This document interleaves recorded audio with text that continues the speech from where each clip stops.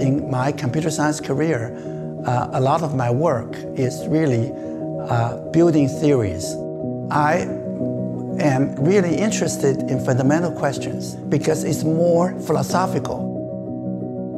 I think in science, one of the great pleasure is that we often encounter patterns, the sense of beauty in those patterns. I think it's the same thing in astronomy. In several hundred years ago, people already realized that the planets are orbiting the sun in elliptic circles.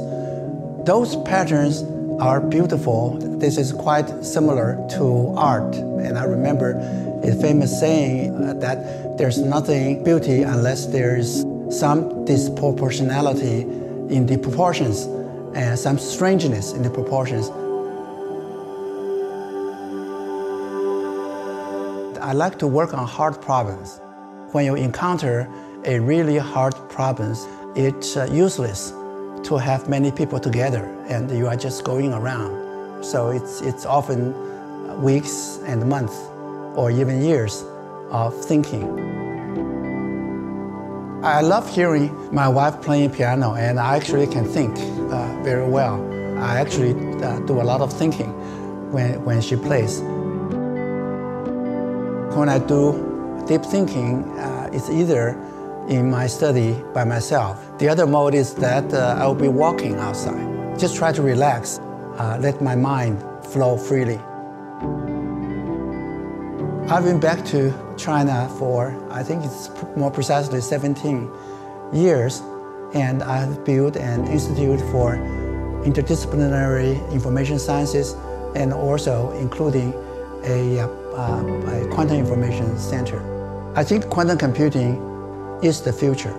Nowadays, there is many people were yearning to go into the outer space. But actually, there is inner space that is every bit as exciting as going outer space. Just imagine, these are such tiny objects. How is it possible for us to convey some signal to an individual atom or a molecule? But physicists allow us to do it. We are now communicating with our brothers in the micro world, and we could give it a signal saying that, could you please do this for me? The idea that we now are capable of talking to them, to me that's very, very uplifting.